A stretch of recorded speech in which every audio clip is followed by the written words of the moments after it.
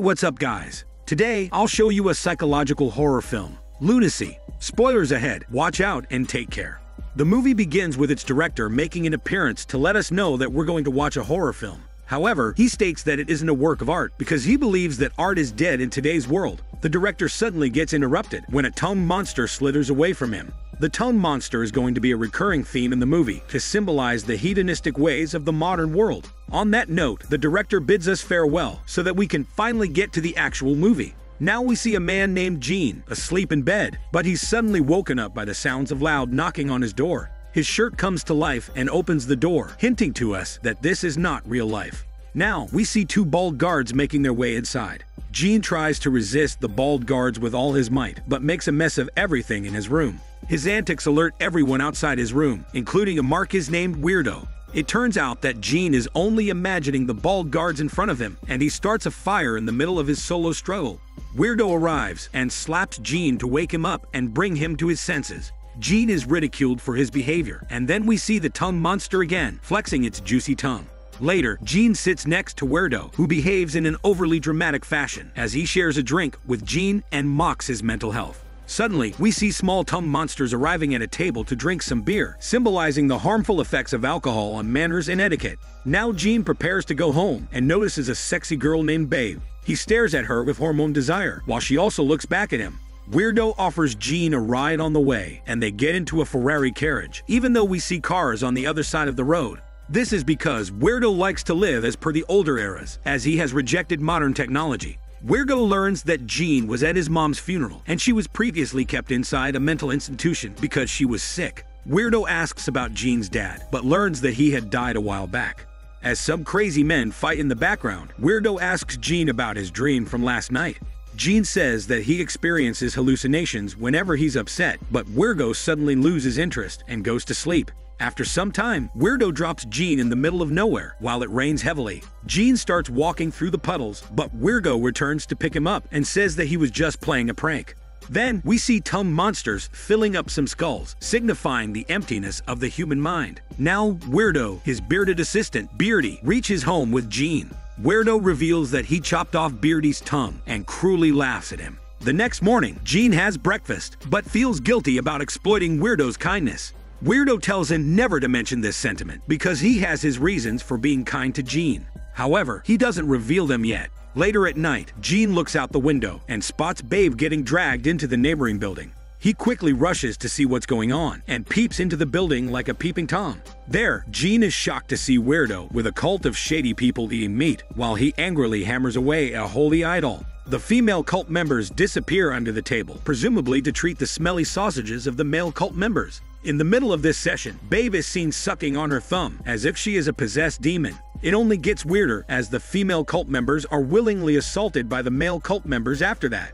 Weirdo dresses into a dark priest outfit, and then it's Babe's turn to be assaulted. However, she briefly runs her sexy body away from the cult, hoping to escape.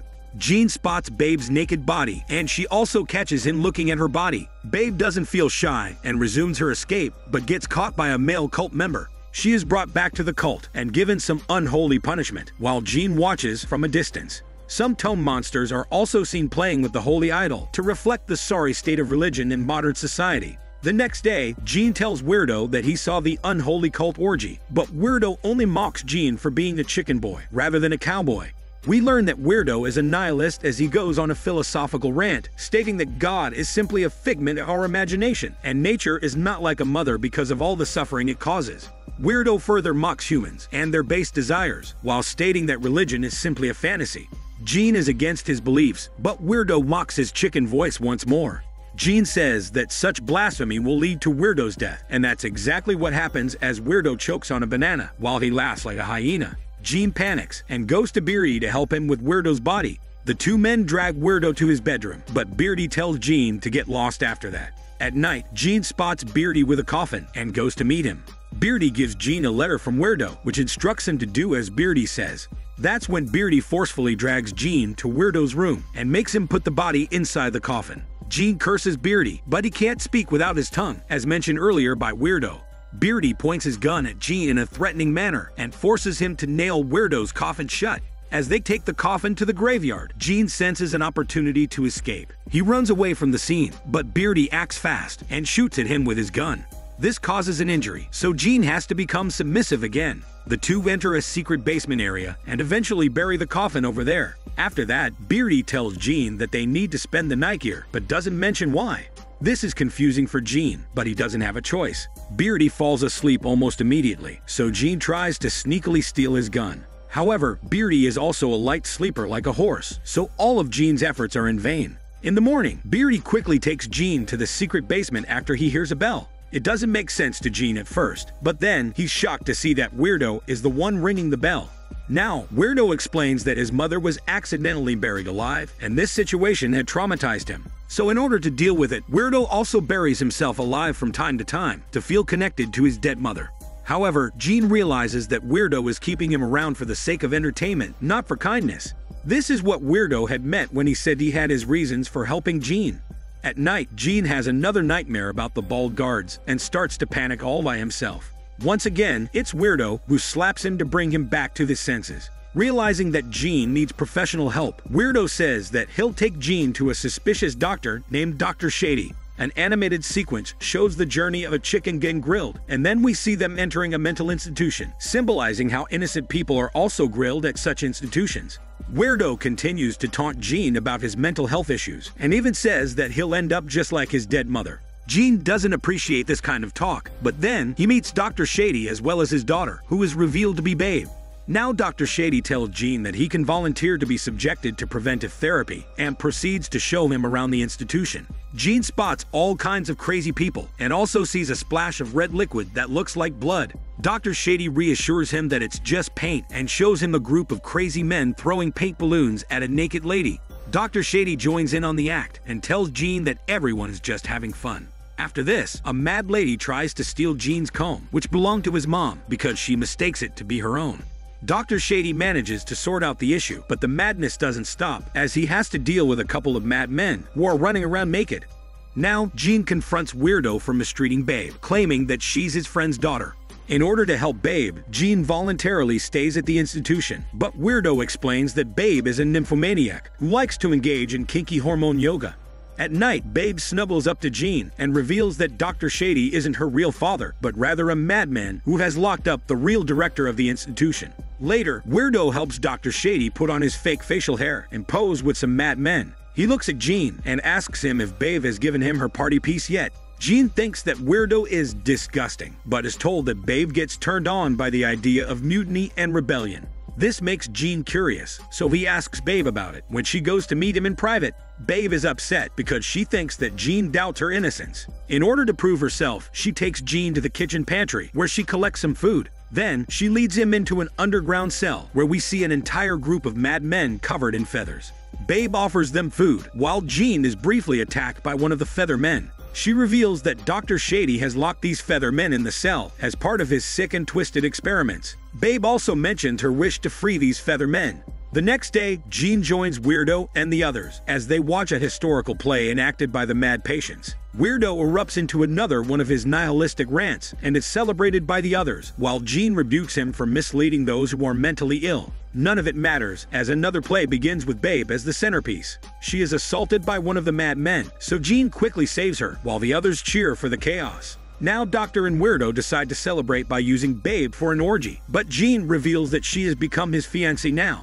The men simply turn to another girl, so Babe decides to sacrifice herself for one last time. She tells Gene that he must free the Feathermen tonight, and then she goes with Weirdo and Doctor. After the men and Babe exit the institution, the patients go crazy. Gene sneaks into Dr. Shady's room so that he can look for the key, which will free the Feathermen from the cell. Meanwhile, Babe gets freaky with Dr. Shady in a sick game of stepdad and stepdaughter. Gene finally locates the key, which is hidden inside a pillowcase. He then frees the Feathermen, and they make it out of their cells, but only wreak havoc everywhere. They also end up knocking down Gene, who faints from the blow. Some tome monsters massage his smelly ears to hint at the fact that Gene is not always hearing the truth. Later, Gene wakes up to Babe and a religious doctor named Holy stitching up his head. Babe tells Gene that their worst nightmare is over, and Holy asks her to make some tea. He then goes on to tell Gene that Weirdo is an evil man who deserves no sympathy. Holy also feels that Dr. Shady is an impressive professional, but has become mad because of Weirdo brainwashing him with his nihilism. Holy is shown to be different from Dr. Shady because he believes in more traditional and holy methods. Holy mentions that his methods include corporal punishment, as he believes the mind can be controlled by abusing the body. Suddenly, Beardy and Weirdo are summoned as the new patients of the institution, but Weirdo still laughs at Gene for not understanding that he is still in danger. Holy inspects Beardy's mouth and comments that his tongue is healing nicely. However, he orders for Beardy to be given a highly torturous treatment named Number 9. It's even worse for Weirdo, who is to be given treatment number 13. Hearing this makes even Weirdo squirm like a scared chicken with goosebumps, and he begs Gene and Babe to save him. It's of no use as he gets taken away to the torture room, but Gene wants to know what these treatments and their numbers symbolize. Holy explains that each treatment is a form of physical torture, aiming to heal mental illness through forced trauma. He adds that the number is simply to signify the intensity of the punishment inflicted upon the subject. Holy gives the example of treatment number 8 being the chopping off of the tongue, like what happened to Beardy's tongue, but not his beard. Gene wants to know what treatment number 13 is, but Holy and Babe shut the door in his face. Things get suspicious as Gene looks out the window to see Beardy with a bunch of other madmen, seemingly being prepared to experience treatment number 9. After some time, Holy comes out of the torture room and Gene tells him he wants to leave. Holy tells him that this won't be possible until 8 a.m. the next morning, even though Gene had voluntarily enrolled in the institution. Now, Gene learns that Holy is the original director of the institution, who was imprisoned by Dr. Shady, as was explained to him earlier by Babe. Gene is also told that Babe won't be able to see him at the night. Panicked and confused, Gene finds the key to the underground cell and goes to check up on Weirdo. There, he finds a blinded man, presumed to be Weirdo, who got tortured with his eyes gouged out. Weirdo mocks Gene for letting Babe trick him into freeing Holy, who was actually a madman, which justified him being locked up as one of the Feather Men. Gene doesn't believe him and goes to check up on Babe, but finds her in the middle of some kinky hormone yoga with Holy. He finally realizes that Weirdo was right about Babe being turned on by mutiny and rebellion, because her entire charade with Gene was to get Holy and the others to rebel against Weirdo and Dr. Shady. Babe starts moaning, and Gene can't take the hormone noise, even after going into his own room. Then we see a disturbing sequence of chickens feasting on flesh coming from their own eggs. This symbolizes how humans are willing to turn on their own kind, simply to satisfy their twisted urges, just like Babe did with Gene. Suddenly, Gene has another vision of the bald men attacking him, and he creates a mess, just like he did earlier in the movie. Holy goes to his room and slaps him in the exact same manner as Weirdo did. Gene loses his mind and attacks Holy to get revenge for being used as a pawn in Babe's sick game. Regardless, it's of no use now, as Holy summons his guards to restrain Gene. They turn out to be the exact same bald guards terrorizing Gene in his dreams earlier. The scene strongly implies that Gene wasn't just experiencing hallucinations in his dreams, but rather he was manifesting his own future. Holy declares that Gene is mentally ill, so he proposes using treatment number 1 on him. The movie ends with a shot of packaged meat in the grocery store, which seemingly has a heartbeat, thus symbolizing its similarity to the patients at the mental institution. This Daniel CC Movie Channel. Stay safe and enjoy your day.